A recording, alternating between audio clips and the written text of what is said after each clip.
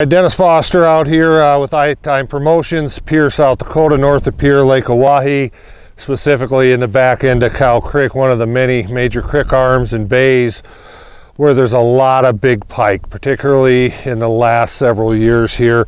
Dead bait plays a key, particularly early in the year.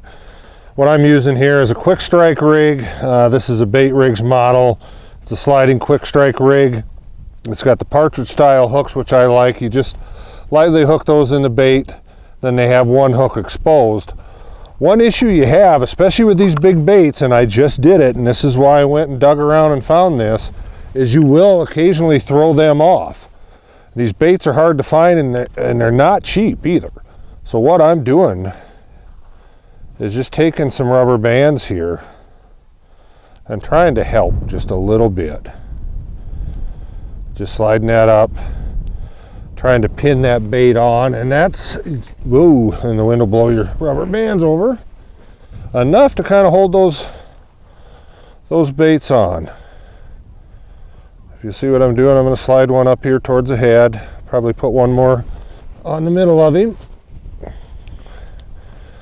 And it's also for self-preservation, because we've got 5 or 6 of these baits left, and if we start getting bites, by God, we don't want to end our day.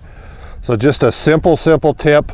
You know, look around. I'm not even sure what the purpose of these bands are for, but just find small rubber bands and they'll certainly work for you.